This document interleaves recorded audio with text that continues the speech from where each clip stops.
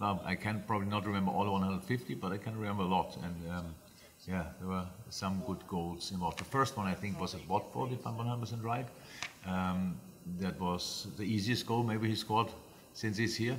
But Luis can probably, if he would use the first goal for a similar journey, would be cool. Nobody could expect it that day when he scored at Watford that in this short period of time it would be possible for him to score 149 more. Really special. That goal record is absolutely insane as well.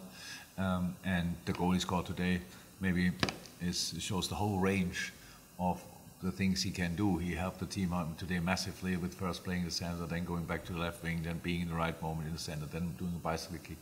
So Zad has more than 100 goals as well. I'm pretty sure, maybe not for Liverpool because he scored a few for Southampton as well.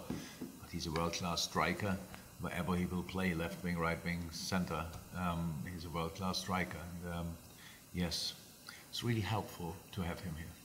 We saw now 2 games when Luis played where he was absolutely incredible. Today was hard work for him as well, so it was a tricky one.